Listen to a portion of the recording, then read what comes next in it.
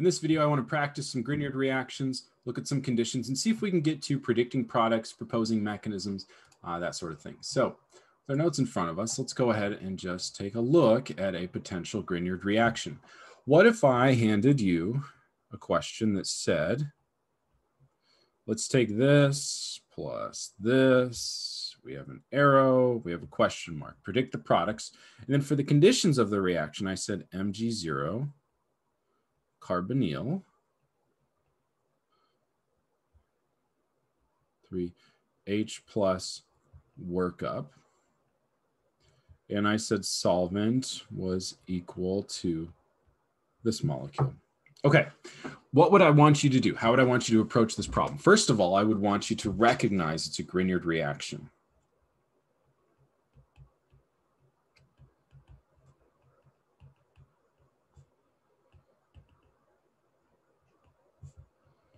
So it's a Grignard reaction. And the clue there is Mg0.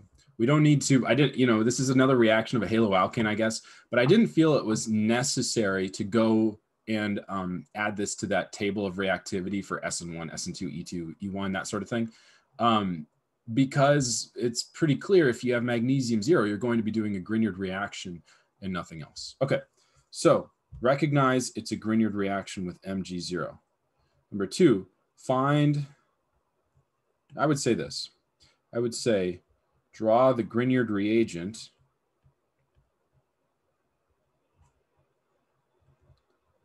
which is step 1, and then find the carbonyl. Okay, so let's do those things. So the carbonyl is part of step 2. So the Grignard reagent, that's going to result from the haloalkane reacting with magnesium 0 to form this new carbon bonded to magnesium system. And again, this is one of my favorite parts. We take our haloalkane that is hugely electrophilic at carbon and react it with magnesium 0, such that magnesium 0 adds to the carbon-bromine bond, inserts itself in between the two. You just draw magnesium now sitting inside of the carbon-magnesium or carbon-bromine bond. What that does is that renders this basically the same as a salt. Now, it's not as salt-like as sodium chloride, but as a result, what you could do is if you have this molecule, you could go ahead and cross out all of this. Now, you need to include this bond in there as well to give rise to this. Okay, so don't forget the bond. I'm just going to put a knot here. It's not this.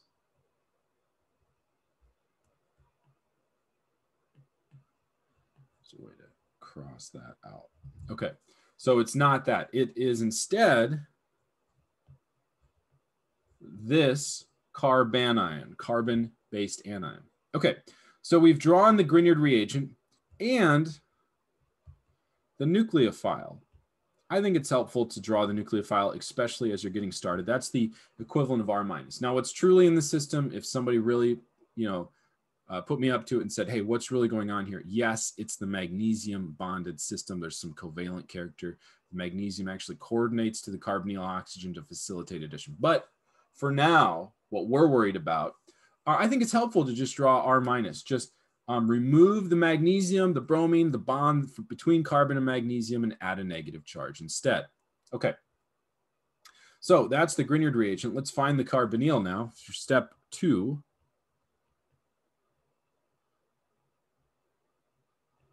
Find the carbonyl. In this case, it is this molecule. Turns out that's acetaldehyde, the hangover molecule. We'll talk about that in some upcoming lectures on alcohol oxidation. Anyway, so we have our carbonyl. Then what we should do is add R- to the carbonyl. There's a few ways you could approach this. So we could have R-, which is this molecule. We went through that on the previous page of notes. And we could add that directly to our carbonyl using two arrows. One arrow shows the negative charge attacking the carbonyl carbon, pushing the electrons up and onto the oxygen atom to get a lone pair of electrons on that oxygen atom. Okay, so here are my atoms from the carbonyl with a negative charge on the oxygen. Maybe what I'll do is I'll put a star here next to the carbonyl carbon. Then what I'm going to do is draw a new bond. That new bond could be black, but I'm trying to emphasize it for you. The new bond is what connects the parts from our R minus, which is no longer negatively charged, to the carbonyl carbon. Okay, if you want to count carbons, you could be like 1, 2, 3, 4, 5. We have those exact same carbon atoms present. So the negative charge has attacked the carbonyl, pushed the electrons up and onto the oxygen so as to avoid exceeding the octet rule on the carbon atom. Alternatively, we could consider a resonance structure of our carbonyl, where the negative charge is now localized on the oxygen atom as a new lone pair of electrons. That's going to leave behind a hole or a positive charge on the carbon atom. These are resonance structures of each other. And what we can do is just add our nucleophile to the positive charge. I'm going to flip my nucleophile around so it's not so awkward in the final structure. The negative charge engages the positive charge, and that's all you have to do, because in the first step, by depicting the resonance structure, you already boosted the electrons from being between the carbon and the oxygen to being fixed on the oxygen atom. After you combine those together, you get the exact same alkoxide product with the exact same new CC bond.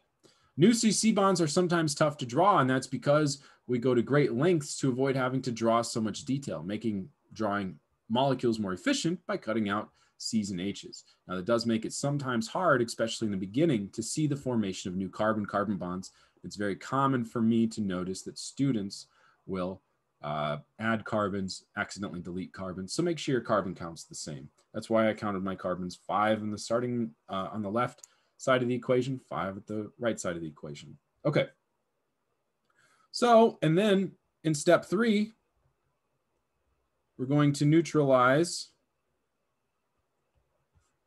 the O minus with our H plus as part of the quench / workup.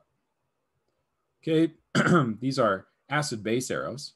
We've drawn more complicated arrows in the past. I'm not saying this is easy, just saying it's not the hardest part of the mechanism, nor is it anywhere near the hardest mechanism you've seen. We have an H plus in proximity with a negative charge. Negative always attacks the positive, not the opposite. And then we get hydrogen now on the oxygen atom. We have neutralized our molecule. We have made an ROH, which is our alcohol product. Maybe we should consider one more example. Maybe we do a structurally complex carbonyl and a simpler, just trying to think, what could I draw to trip us up? Because people like to be tripped up during lecture when the stakes are low. Well, let's go ahead and draw this molecule plus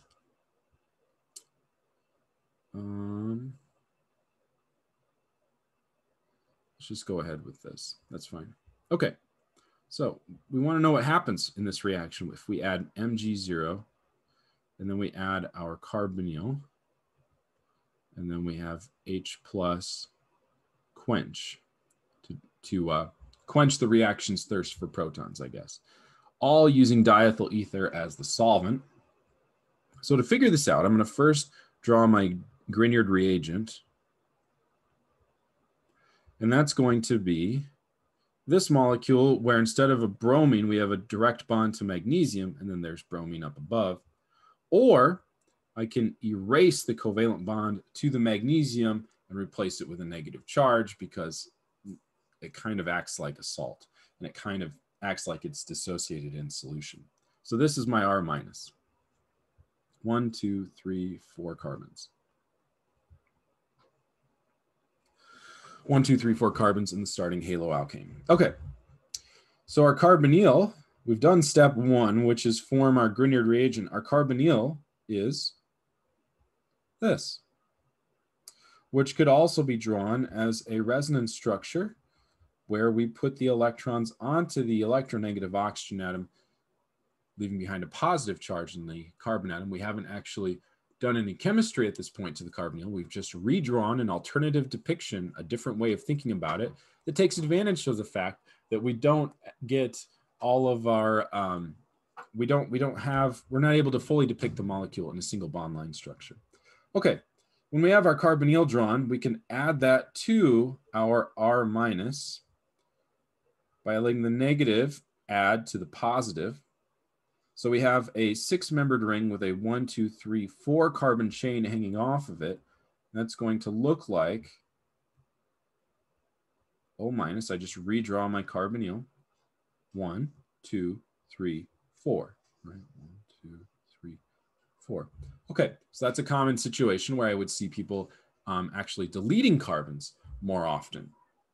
Okay, now this negative charge can react with H plus to give us our final product.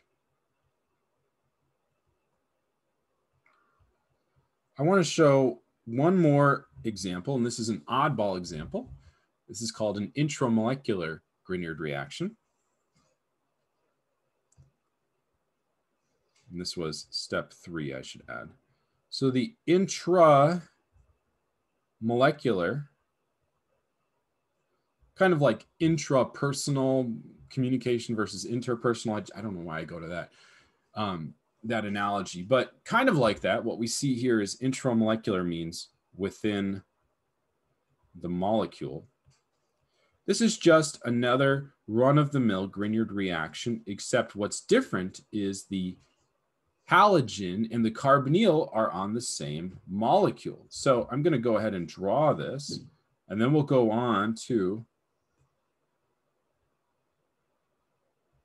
the next page to figure it out. What I do in this case is, number 1, I add magnesium 0. Number 2, this is, just to keep the conditions the same, carbonyl, but that gets a star. This is a bit awkward. H plus quench. So we're going to do the exact same reaction in diethyl ether, except now the halogen and the carbonyl are part of the same molecule. So let's go on to the next page and practice this one. Okay, so I see, how many did I have? I end down, yep. I see that I have a halogen, so if I wanted to draw the Grignard reagent by reacting with Mg0, this would be my molecule, and this would be my R minus. So truly it's bound to MgBr, but it's helpful to think about it as R minus. Just make sure to delete the bond between carbon and magnesium when you do this. Now, the other thing that's odd about this is our carbonyl. Our carbonyl is on our R minus.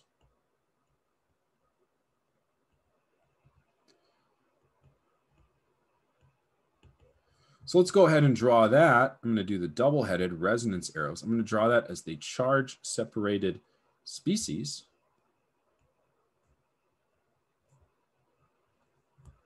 Okay. Now, in any other Grignard reaction, we just let R minus find C plus. Now, in this case, we're going to see an intramolecular or within the molecule attack where the negative combines with the positive charge. Now, how do we draw that? It's going to be like a weird line, right? We could give it a shot. So I think the trick here is to make this longer. And then we get to something like this. Whew, that looks rough. Well, let's just recognize that 1, 2, 3, 4, 5, right? 1, 2, 3, 4, 5. I guess is how I counted it. Okay, so the atoms all match up there. Well, that's just a 5-membered molecule or arrangement of carbon atoms where the end of the chain is connected to the start of the chain. This is just a ring. And it's a ring with 5 atoms. And so what we could do is redraw this as a 5-membered ring with an O minus. And then at carbon 1, if this goes 2, 3, 4, 5, at carbon 1, there's also a CH3. Maybe I'll emphasize that now in the final depiction.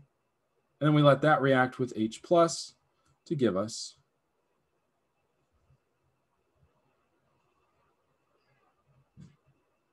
this molecule. Okay, so we have an intramolecular event where the intramolecular nucleophile, electrophile combine. Okay, so intramolecular from within the same molecule, as opposed to intermolecular or bimolecular, where we have 2 separate molecules colliding and combining. The reaction happens within itself, and this happens when the carbonyl is attached to the same molecule that has the halogen.